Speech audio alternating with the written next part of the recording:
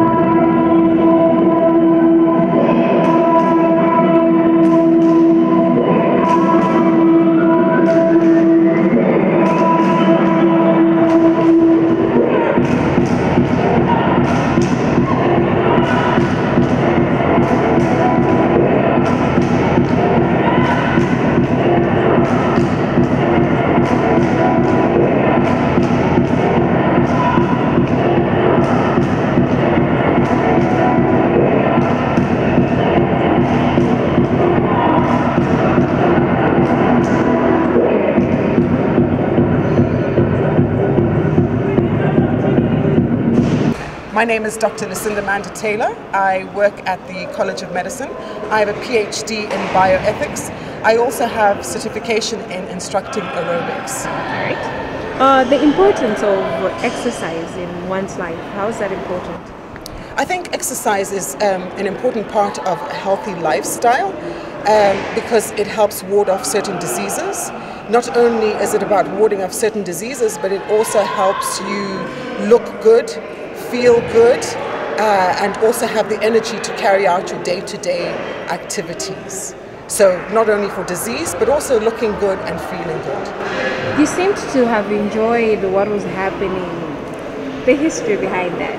Okay, so I've been instructing classes since I came back from South Africa, where I qualified. I did a Reebok certification course in aerobics, and I came back to Malawi and started instructing here at the sports complex in 2009. I have been doing this for 10 years. Wow. And I do have a passion for what I do. I've always instructed on the Tuesday and the Thursday class, but now becoming a mother, I've whittled it down to a Tuesday class. You sort of touched on the issue of maybe keeping fit and in relation to healthy lifestyle. In terms of eliminating certain diseases, what can you talk about the diseases that exercise helps you stay away from? I think the important disease that I can think of at the moment is like hypertension. So heart diseases are a number one killer. So exercise helps you burn fat, lose weight, and also keep the cholesterol off the heart, because the more you exercise, the more your heart pumps, the more the blood flows through the body. So you are then eliminating that coat of fat that lies around the heart. There's also diabetes, particularly if you're diabetic or even HIV positive. There's nothing that is not beneficial from exercise. So anybody with a disease can exercise. Of course, the intensity may vary between people. A word of advice to people out there who don't really think exercise is that important? I think if you have 24 hours in a day, and if you want at least to make 1 hour of that day something that you do for yourself. We're all working people, we're all mothers, but for the sake of our sanity, for the sake of our mental agility, for the sake of our physical appearance, for the sake of our health, I think 1 hour a day is enough to set aside. Usually in standard aerobics exercise textbooks, they'll say about 40 minutes. 40 to 45 minutes is a good amount of time to actually have exercise, because as you hit above 20 minutes in an exercise routine or an exercise class, you start to burn fat. So when you get to 40 minutes, you've actually worked off a lot of fat. So 45 to 60 minutes is a good amount of time to set aside for one's personal, mental and physical health.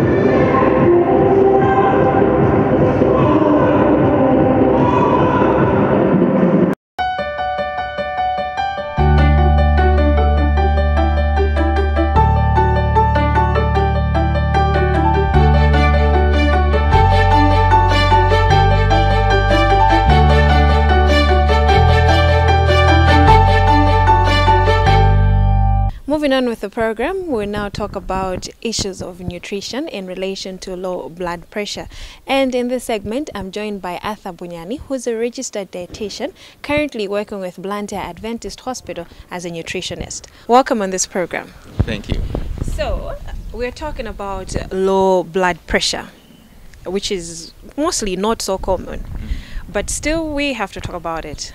Now, going to the issues of diet in relation to low blood pressure, are there specific dietary needs for somebody who's diagnosed with low blood pressure?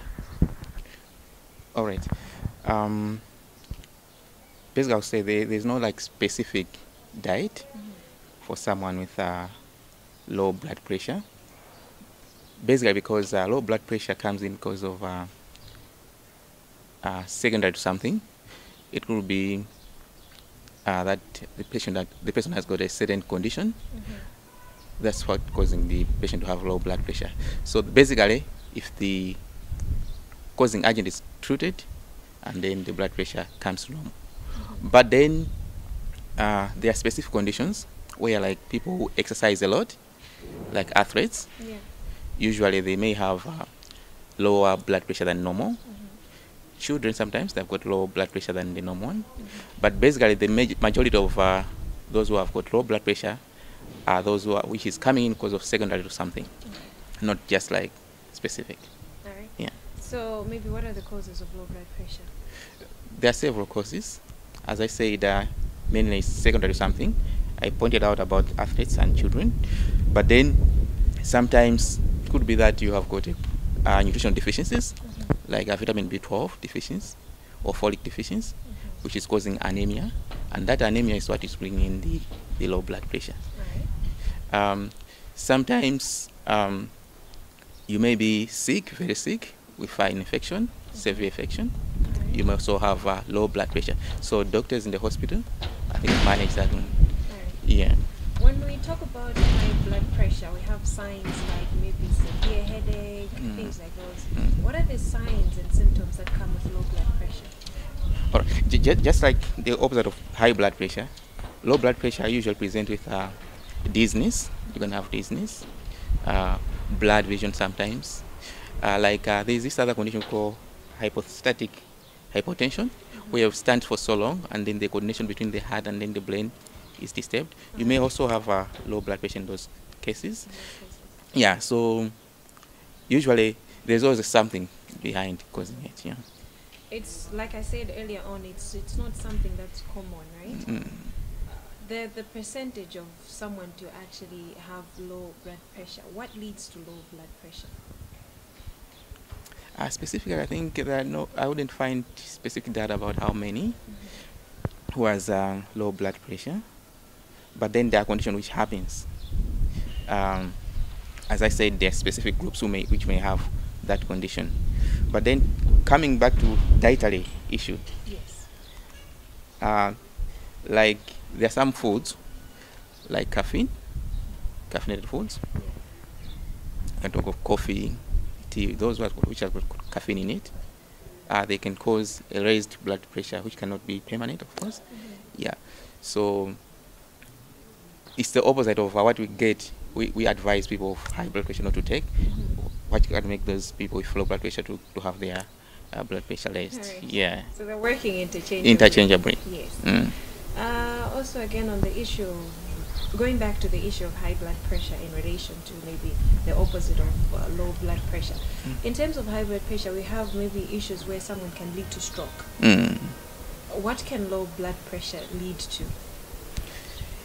Yeah, it can lead to condition like you can be in shock, because sometimes there isn't much oxygen reaching the brain, and then maybe you can have shock condition where someone can even die through that low blood pressure, especially if maybe it's caused by maybe loss of blood or reduced volume of blood. I think mainly that's when you can have.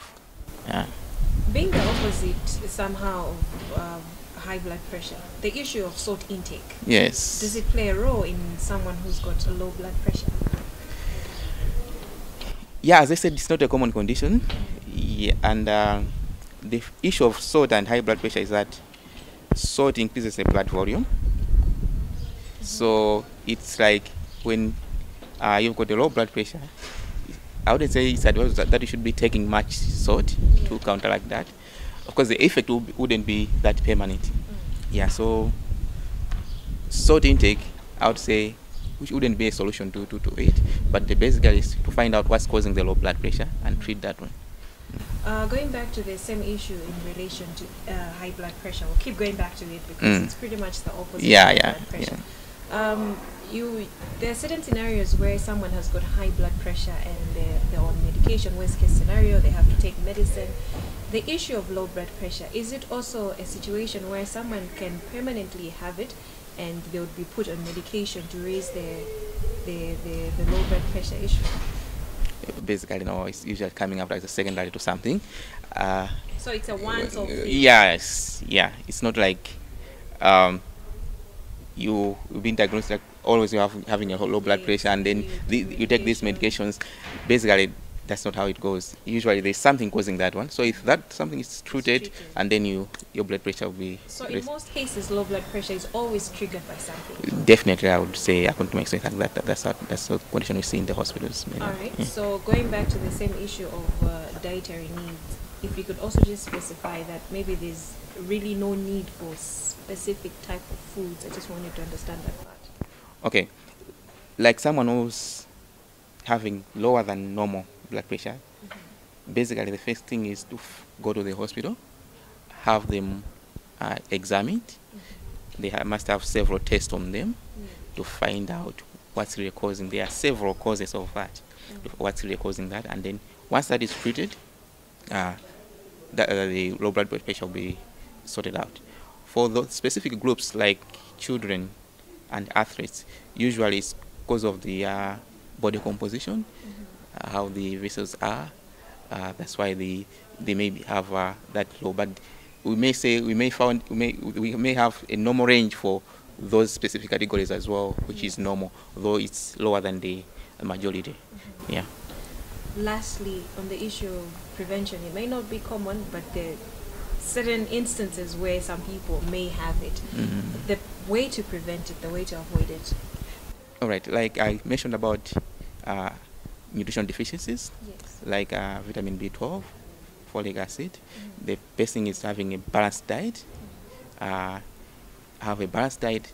I think that will help us not to have this condition which may lead to low blood pressure. That was Arthur Bunyani, a registered dietitian who's currently working with Blantyre Adventist Hospital, who's shedding more light on the issue of low blood pressure. While it may not be a common problem, but there are certain instances where some people out there may have this particular disease. That's all we had in this edition of Healthy Living. Be there again next week, same time, same place, and another edition of this program comes your way. Remember, a little exercise does not hurt anyone. My name is Serah Makondetsa.